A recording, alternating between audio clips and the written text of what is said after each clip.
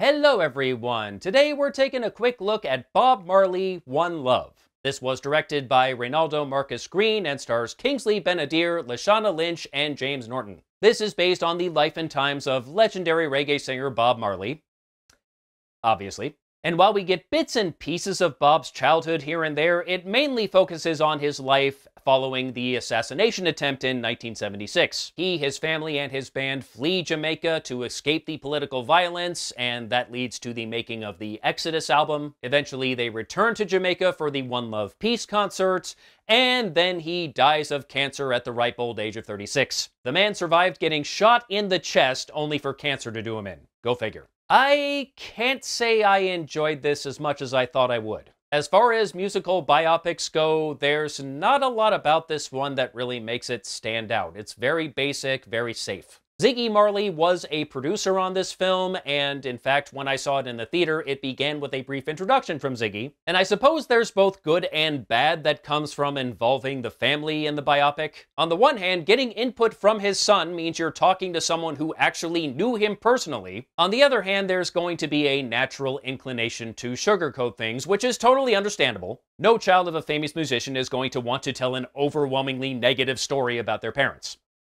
Well, except Gary Crosby. In particular, the movie seems very reluctant to go into too much detail about Bob's relationship with his wife Rita. And just from reading a little bit about them, I gather their relationship may have been a bit rocky, to say the least. I believe 11 children inherited the Marley name, and only 5 are biologically related to both Bob and Rita. Some of the kids are just Bob's, some of the kids are just Rita's. Clearly there was trouble in paradise. And the only time this is even addressed is in one scene where they get into a brief argument very late in the movie, and that's about it. Other than that, any hints at any infidelity on Bob or Rita's part are very subtle. I dare say a bit too subtle. But of course, the real reason for these musical biopics is to sell more music, and it will probably do just that. And hey, it is good music, and there's plenty of it in the movie. The one thing that is really keeping this afloat is Kingsley Ben-adir as Bob Marley. The last time I saw him was in Secret Invasion, and the less said about that the better, but he was very good in that, considering what he had to work with. And in this movie,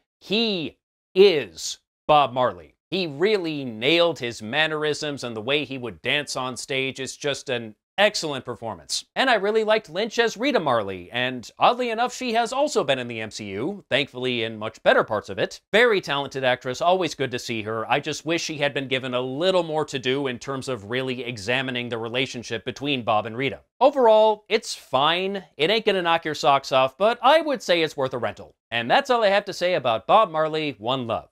Till next time. Take care.